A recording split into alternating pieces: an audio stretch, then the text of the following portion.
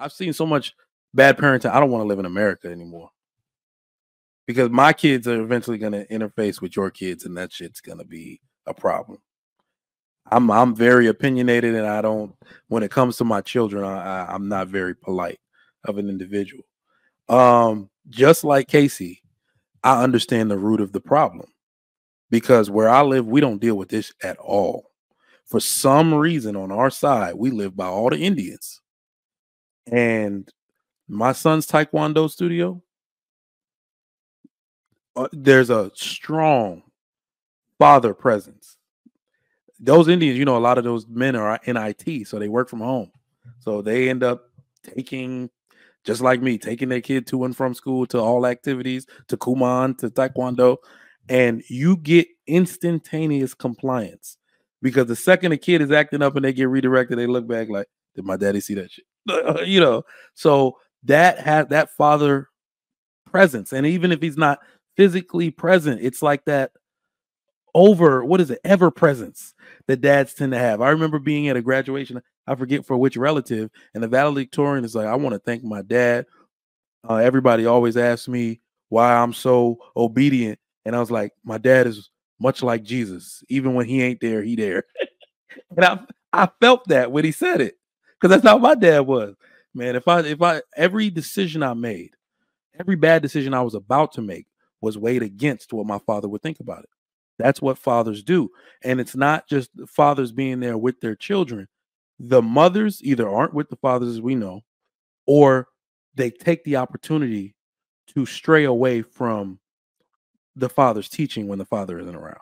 That's a big one, right? So I think what we can see on one end is mothers trying to be super assertive. But if what my wife sent me last week is to be true, she said some study is being done, and because of the pheromones coming off of women, mothers, your children behave 800 times worse. I said, how do they quantify that? She said, babe, read it. 800 times worse because of the pheromones coming up off of you. And not only can I believe that, I see that in my house every single day. My children will be here with me, not a peep. They are sitting down coloring or reading. My wife will come in and be like, the baby sleep? No, they right here doing what the hell I asked them to do. Then they run downstairs and their voice turns from being able to speak perfect words to this whiny, I'm like, what? If y'all will stop that right now, where that voice come from, you know? But no, it's something that I hold very dear to my heart that, you know, my wife is, you know, she's also very intentional about making sure the things that I say are consistently passed on to our kids, even when I'm not there.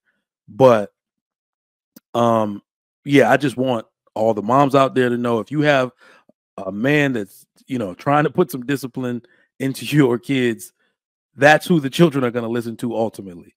You can blame everything on him. As a matter of fact, that's what he's there for. You get to be the one that love on them and do all that. But if you don't use that, I'll tell your daddy often enough, you should. Ladies love the skin. Ow. Bring it a little bit closer. The good skin, that is.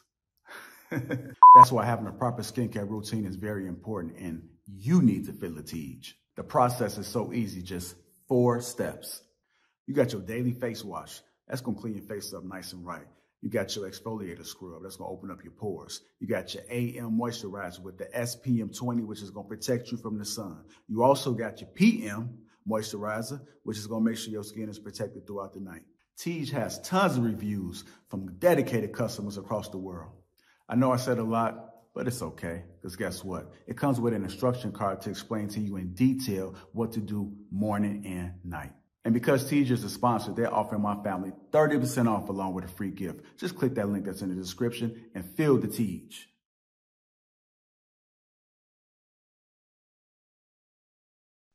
You know what? Let me take it off moms for a second. Y'all want to know what the problem is? And I'm going to start making sure I say this and y'all hold me to account for this. It's some of these punk ass daddies. Because sometimes the daddy's there. And this dude don't be saying nothing. It's some of these punk ass daddies that just, well, you know, she said don't She said a new style of parent, don't yell at the kid. Don't like what?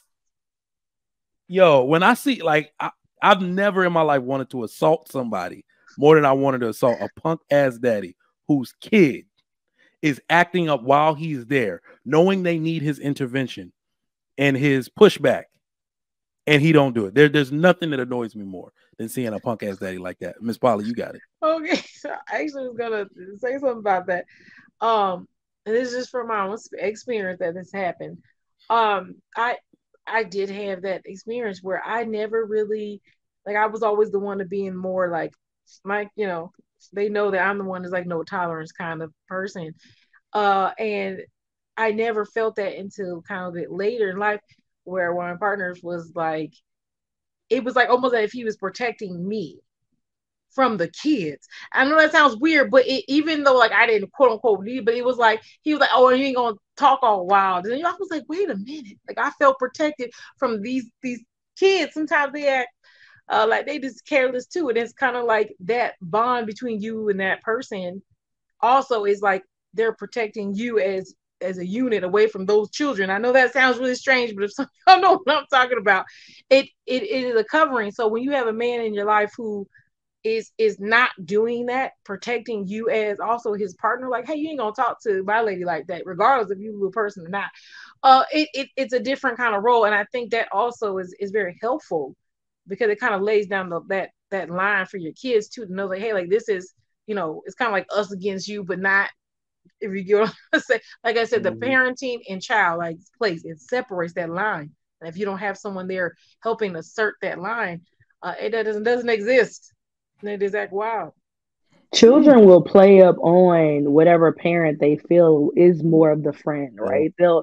They'll wedge themselves in between that couple, and it's imperative that, like you're saying, Polly, that the husband and wife are on the same page, because that child is gonna realize, like, oh, mom's a little bit more weak to me. So what I'm gonna do when daddy starts saying this, I'm gonna go to mom, and it is, and they're like, children can't be that malicious. Yes, they can. They're children. Kids are smart.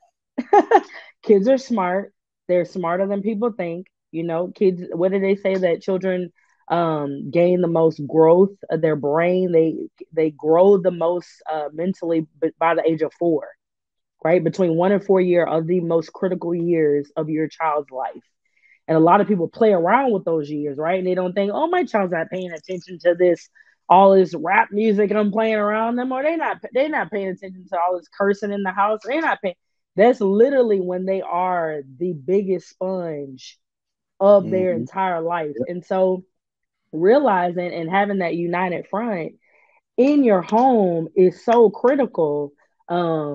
It's like it's everything. And Trigger my like my husband, he works from home, so he's been the person that they've seen the most at daycare and now at their new school. Well, Ryan's daycare and now at the new school. So he don't say much because they scared of him, but then they scared of me because I do all the talking.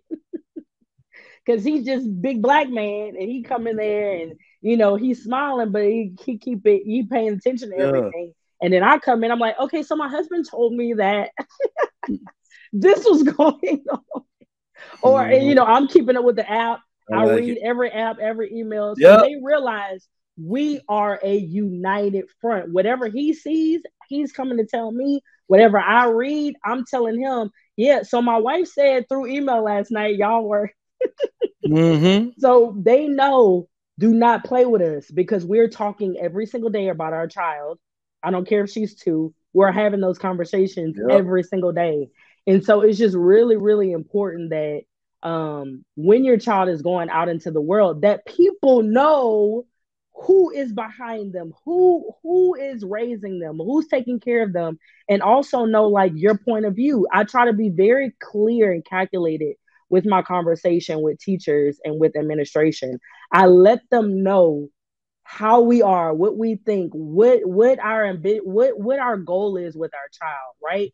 So if something happens down the line, like old girl was saying in the video, like, okay, I asked them to line up. That person's gonna know, okay, let me call, Miss Casey, because I already know they don't play about their child, and they believe in discipline. Yep. So they're gonna come to me without hesitation, so that we can nip something in the bud if my child's getting influenced at school or whatever, or what have you. So yeah, that's very important. Indeed.